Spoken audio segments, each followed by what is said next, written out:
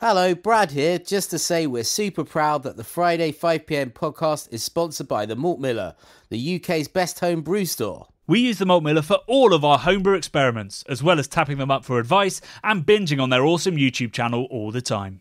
That's why whenever we release a homebrew video, we put a recipe kit live on the Malt Miller, so you can brew with the exact same amazing ingredients that we did. The same ingredients used by pro brewers.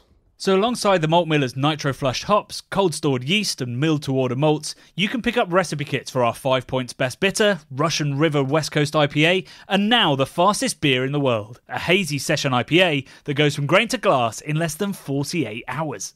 Sign up to their newsletter at tinyurl.com/Malt Miller to get 5% off your first order. With the Malt Miller's amazing customer service and Johnny's 48-hour recipe, you could order the ingredients on a Monday and be drinking the beer by the weekend. Speaking of which, it's Friday. It's 5pm. So enjoy this week's Friday 5pm podcast.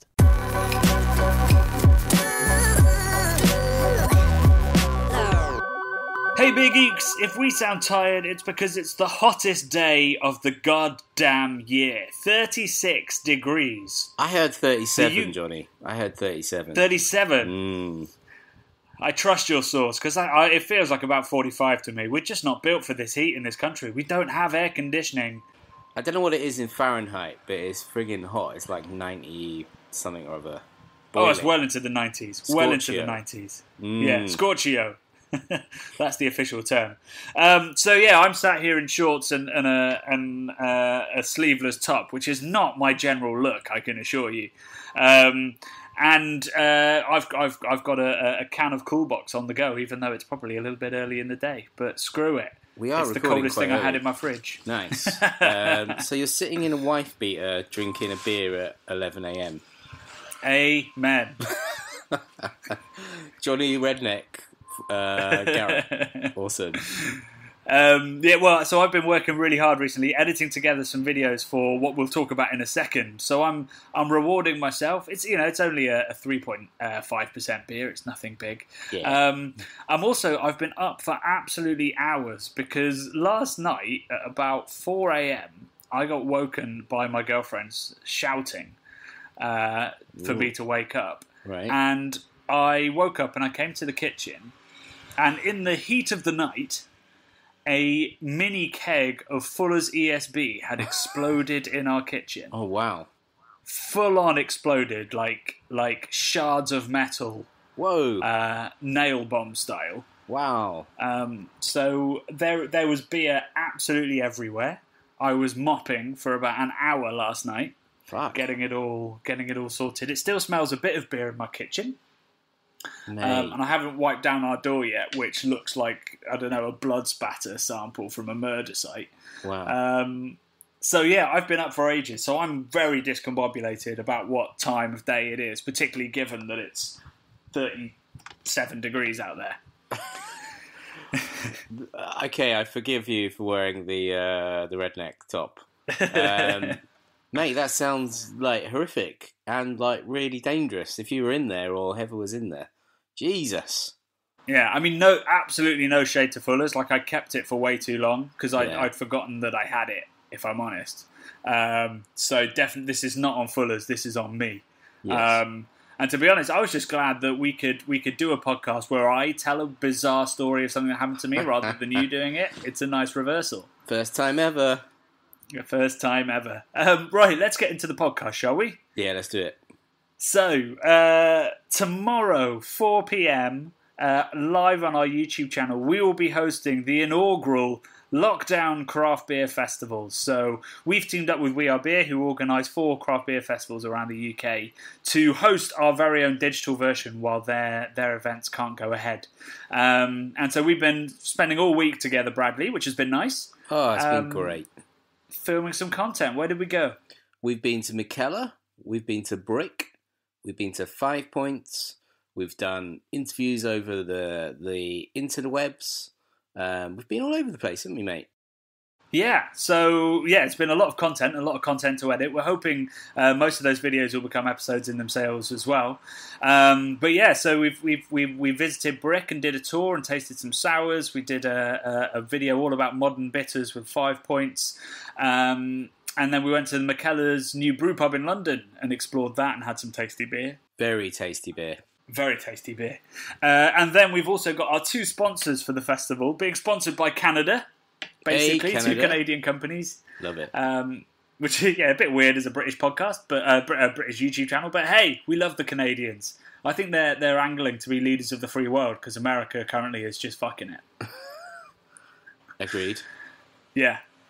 So we've got sponsors Lallemand, who make most of the yeasts that you'll have from breweries that you'll have been drinking from, including Verdant, and we're doing a little sponsored post with those 2 guys coming up. So they've got a little sponsored slot, and then we've also been chatting to Collective Arts, an amazing brewery that sort of, what do they do? Sort of combine the worlds of art and beer. I mean, that's to put it shortly. They basically have this amazing approach to can artwork and just sort of running a brewery, which is kind of counterintuitive. That they might brew the same beer, but they'll change its label like every 3 months, which makes them very hard to find on the shelf, I imagine. But it gives such a platform for amazing emerging artists and designers. They pay everyone that creates the art like a good amount of pay. They get thousands and thousands and thousands of submissions from all around the world, and it's kind of a way of connecting artist networks from anywhere. So we were talking to your man from there, and basically about how it's connected him to people in this country, and specific towns like Bristol that have got lots of street artists and things like that. And it's kind of amazing how you can have this brewery out in Canada and somehow it touches all these different artists around the world. Beautiful stuff. Yeah, really amazing global approach to the art world and to the beer world. So yeah, we've got a lovely chat with Ryan, who's the creative director there, and is a lucky enough man to live in Stowe, which is where Out the Alchemist are. While we're on the topic of Collective Arts, they're running a competition related to our Lockdown Craft Beer Festival, in which you could win a branded Collective Arts turntable that looks as epic as it sounds and sounds as epic as it looks. And there's a link in the descriptions box to this podcast where you can just sign up to that. All you have to do is give them your email, so join their mailing list and you'll be entered into that draw for that turntable. And I think possibly London Craft Beer Festival are giving away tickets to their rescheduled version of the festival, which is now the 27th and 28th of November. That's right. Tobacco Dock as always. Yeah, still Tobacco Dock. Yes, it's going to be great. I cannot wait. Yeah, I'm excited for a winter version. We've been chatting to Greg, who's one of the founders of those festivals, sort of about how it's going to be a very different vibe, like not this summery necking pints kind of vibe, but like a sofa and fairy lights and acoustic music kind of festival, which is probably more my speed, if I'm honest. So I'm looking forward to that. So do join us 4 p.m. live on our Facebook, on We Are Beer's Facebook, the London Craft Beer Festival Facebook, that is, and of course on our YouTube channel, and the links to all of those are down below. You can hit the little bell button and it will give you a reminder when we go live. And it's 5 hours long, so if you can't join us at 4, don't worry, there'll be plenty going on even at 8 p.m. Tomorrow night, all from Little Faith in Deptford. Yes. This week's video, Bradley, was a surprise hit, wasn't it? It was, mate. I mean, 13,000 views in 24 hours is pretty epic. Well, a bit more than 24 hours, but yeah. 36 hours. Let's put that in context for people. When we started lockdown, right, we were getting around about 4,000 views in that time on a new video. So we've pretty much tripled our audience over lockdown. It's good, isn't it? It's pretty good, man. Very excited. Yeah, it's dead exciting, and we can't thank you guys enough, and we're so glad that we've been providing content that has excited you guys. It's absolutely sort of changed what we can expect from the channel in the next couple of months. Like we've gained 4,000 subscribers in the last 28 days, which is more than double what we usually get, which means we're going to hopefully hit 100,000 subscribers by Christmas. It means we're going to hit 1 million views this year. Our Patreon, which you can still subscribe to for just $1, that's already gone up to its highest point. It's just shy of 1,200. Like, it's been an incredible few months. Yeah, man. I mean, it's all of the support we get from Patreon. That's helping us improve the content we make. It keeps us stocked in beer because, surprisingly, we don't get that much free beer, and we're massively. And what we do get just explodes in our kitchen, Brad. Exactly. So we're always choosing what we want to drink. We never really just do a straight review, do we, Johnny? We're not like a boring, like, oh, here's a beer, blah blah blah channel. We've always got an angle. And I mean, you find them boring. I watch them religiously, but that's fine. You know what I'm saying. I'm saying we don't stand there for 10 minutes. We're trying to be different. We're trying to be different. We're trying to push the envelope a little bit.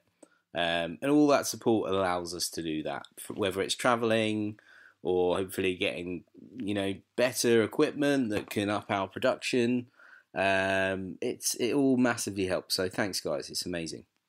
Yeah, bless you. So let's dive into this week's video, which was cheekily titled, "Are You Buying Your Craft Beer Wrong?" Which I think a lot of people are. So this video was sort of designed to help people get the best from their bottle shops, because I think bottle shops are probably selling more beer than they ever have. So we went through, did the journey of your time in a bottle shop. I don't know about you, I spend about half an hour in there every time I go. And just giving you tips on looking out for freshness, so understanding bottled on dates and best befores, looking for key terms that might imply that the brewery knows what kind of beer it's making and uses the right processes, or indeed looking for the bad terms in case they don't know what they're talking about or they're trying to con you.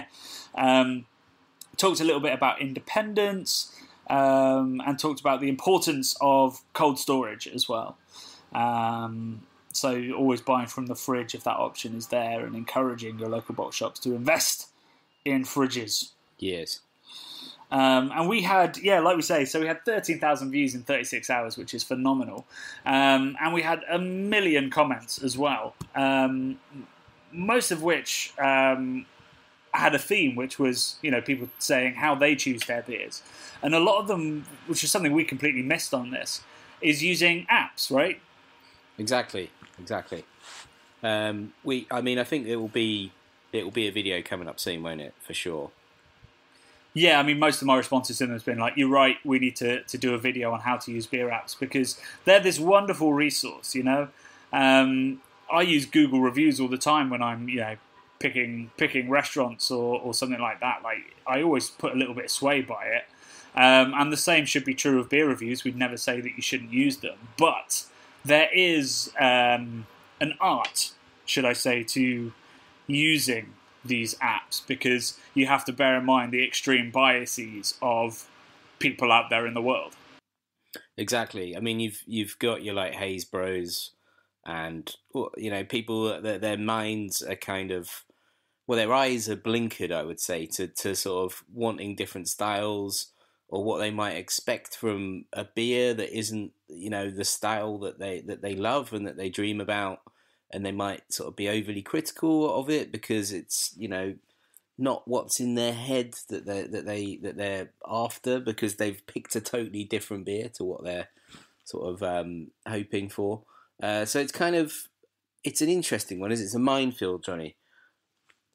Yeah, it is, and I think we've got some tips and some skills that you can use to sort of see through the biases and understand exactly what these ratings are saying. I've just gone onto the Untappd website and looked up like the absolute top rated beers in the world. You have to scroll down. Let me see. Let me be exact. Are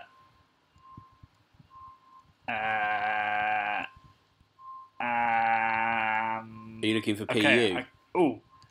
You actually... Oh, no, there we go. Right. So you have to scroll down 25 beers to get something that isn't an IPA or an Imperial Stout. There you go. Or a mead. There's lots of meads up there. Bloody meads, eh?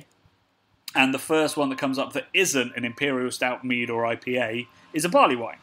Wow. So, the bias against lagers against... Oh, here we go. The top lambic there, that's about 30 down. Oh, but that's out of production. So, so it's really tough to know how balanced these reviews are going to be. And just to give a really quick explainer of how I do it, I actually don't use Untappd for that. I use Untappd occasionally to log beers so that I remember them and I can go back and refer to see if I've had it. But if I'm looking for information on breweries, I always use Rate Beer. Ownership aside, it is owned by AB InBev. The great thing that Rate Beer has that the other apps don't is they adjust the score according to style.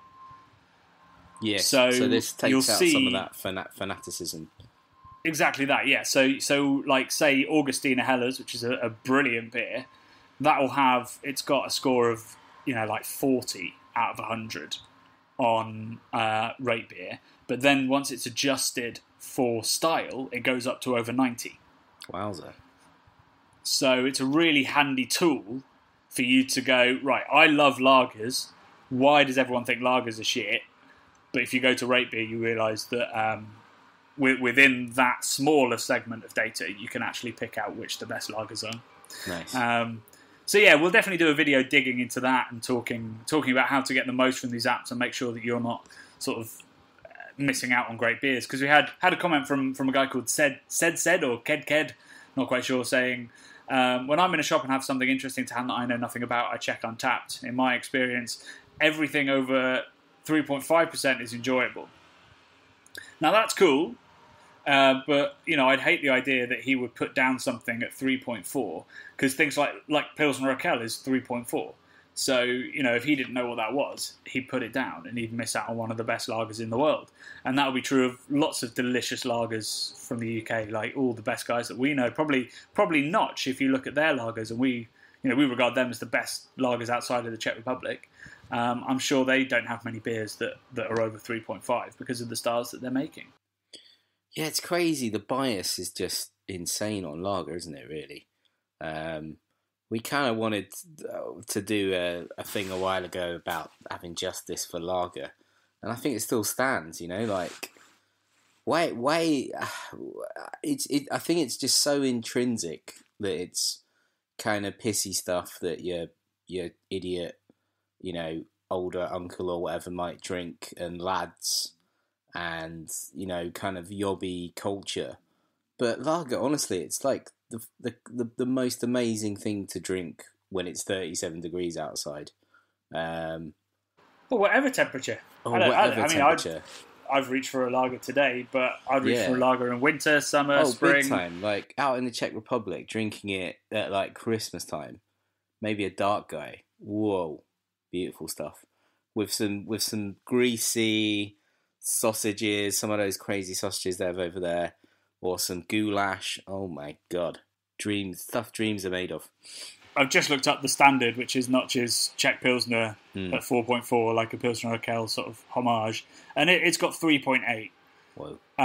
If I were rating that, I'd probably give it 5. Yeah, it is. I think it's one of the best lagers in the world. Yeah, so it definitely sounds like that we need a video all around that. I saw a really interesting comment. I couldn't dig it out in time for the podcast.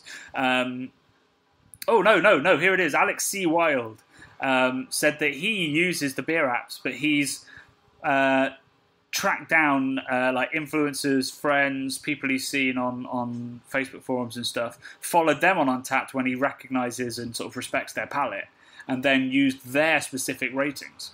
That's a good way. Which is intense, but a great idea. Sort of stalking to get your data. And I think that's probably more accurate than many of the reviews you'll get on the more niche styles. So we'll definitely do a video on that, and maybe a video. We had lots of people asking about buying online, both subscription clubs and just online bottle shops, because you can't see the dates, you don't know whether it's cold stored, all this stuff. So we can give you some info on that as well for sure. Definitely. Yeah, so next week we don't actually know what the video is going to be. It will probably be one of the ones from the show. We'll see which one is best received and what people want to see. But if you want to see next week's video, then all you have to do is tune in at 4 p.m. tomorrow. It should be really exciting, right? We've got some cool new branding. There's going to be lots of live tastings, live guests, and some foodie stuff going on as well. So I'm really nervous, but really excited because technically it's a big jump up from our usual live shows. But I think it's going to be pretty magic. Yeah, man. It's a full-on day. I've just got to try and keep my head on and not get steaming drunk. So I'm hoping there's some great food coming up. And we got to stay hydrated, mate, 'cause it's going to be bloody scorchio again. Yeah, so if you're at home and you're like, I don't want to stay inside and watch the TV, take the TV outside. That's the joy of streaming, and you can treat it like we're just the radio on while you're barbecuing, having water fights, reading, drinking. Nice. That'd be really lovely to know that we're tuning straight into the gardens of a nation literally melting. I mean, we say this like probably lots of our listeners on the west coast of America and stuff get these temperatures all the time, so we're just being idiots. But we'd love loads of interaction as well if you are going to watch. So please do comment, let us know what you're drinking, let us know what you're eating, let us know what you think of the videos we're flashing up and the tastings in the breweries. We'd really, really appreciate that and get a bit of a community going around what has been a pretty stressful but very exciting week. So we're hoping this could be a format we can take forward and grow. Definitely. So we'll see. I think that's all our news for this week, Bradders. I need to rest up after my late night / early start. And you need to stay hydrated and fill yourself with carbs. Exactly, mate. Yeah. Well, I'm going to see you in a few hours anyway because we've got to prep for tomorrow. But, mate, it's been a pleasure as always having a chat. And absolutely. Can't wait to see you in your wife beater shortly. I might put a t-shirt on. Okay. I don't want to inflict that view upon the people of London. Don't do it on my account, mate. You know, you've got to get those arm guns out sometimes. That's true. Sun's out, guns out, as lots of horrible people say. Right, guys, hopefully we'll catch you at 4 p.m. tomorrow. This has been Friday, 5 p.m.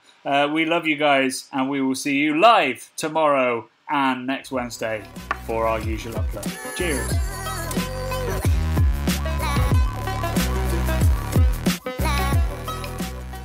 The Bubble Podcast is brought to you by the nerds behind YouTube's Craft Beer channel.